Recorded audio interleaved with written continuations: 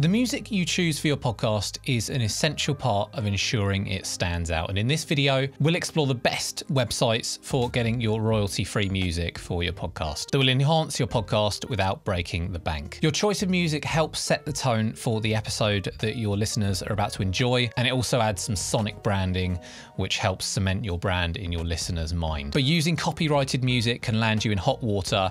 You can end up having your podcast removed from the platforms. You can get flags and demonetization problems on YouTube, and it's just not worth it. Royalty-free music avoids these issues, and I've narrowed it down to my favorite paid and free option based on all the ones that we've used with our clients. But just make sure that you always check the license terms, the terms of use, what you can use the music for. It's important to read through the license for your particular piece of music and not just take anyone's word for it. I've seen multiple times on the internet people recommending Bensound for music for your podcast, but it literally says on their website you cannot use their music for audio-only projects like podcasts. So just be sure to check the licenses. So our pick for the best royalty-free music website at the moment is premiumbeat.com. Out of the many that I've tested, this is the one that I've stuck with, that we use for our clients for their intros and outros. The reason for this is that it ticks all three main boxes: the ease of use and the licensing, the cost, and also the quality of the music. It's effortless to find music in any genre,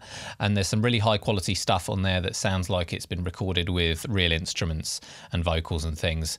A lot of these websites you'll find sounding really cheesy, using MIDI instruments, so digitized versions of instruments rather than the real thing, or they sound really kind of clinical and corporate stuff that you wouldn't really want in your podcast if you want it to stand out. But one thing I find really sets Premium Beat apart is that it has a really simple licensing structure with a single price for each song rather than a subscription model, and it's really quite reasonable. There are some other websites like Envato and Pond5, I believe, that do offer single price, so you just pay once and you download the music and you can use it for one project indefinitely.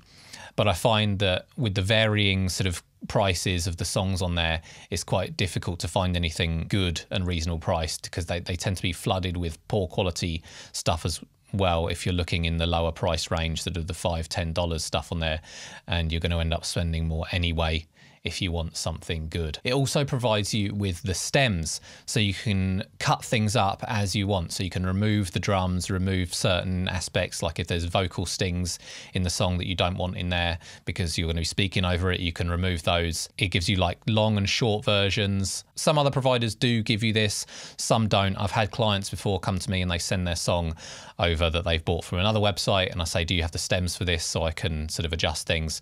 And they say no, that's all they got. They just got the full song. So for the price you pay on Premium Beat, I'm really pleased with the amount of content you actually get. You can also listen through to any song before you buy. Obviously, they are watermarked. If you have an account on there, they do give you a coupon code, so that if anyone uses that coupon code, they get 25% off their first purchase, and you get some credit to put towards new songs. So I have left my coupon code in the description if you do decide to give it a go. Now, this one-off price licensing structure is really useful, especially if you only are buying one song. But if you want to use lots of songs for lots of different things, like you've got a YouTube channel and you want different backing tracks for each episode, then a subscription service you might find it more useful if you like using subscription services. Personally, I try and avoid them if possible, but if you want the flexibility and don't want to have to worry about buying each new piece of music that you want to use if you're going to be using lots of music, then another recommendation is Epidemic Sound. They have some really high quality music on there.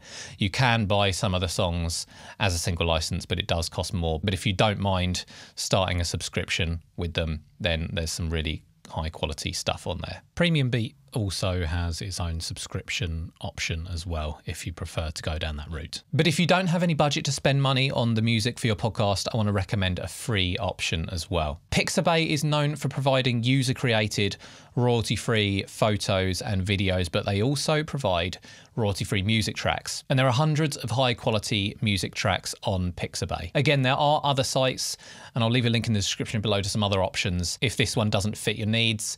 But I find that they are normally flooded with a lot of low quality sort of corporate and MIDI sounding music. Like I mentioned before, Whereas on Pixabay, I found that you can get some pretty high quality stuff. Just be aware that a lot of the tracks listed on there are listed under YouTube's copyright ID system. You'll see a little shield icon next to the track for the ones that are. And what this means is that if you post your podcast episodes on YouTube with that piece of music in, you may find that it gets demonetized. However, there are plenty of songs on Pixabay that don't have that content ID badge. So Pixabay is a great option for no cost and royalty-free music. Now, if you are putting your podcast episodes on YouTube, you might want to avoid using any of these services and put together a kind of YouTube-friendly intro and outro using music from YouTube's audio library.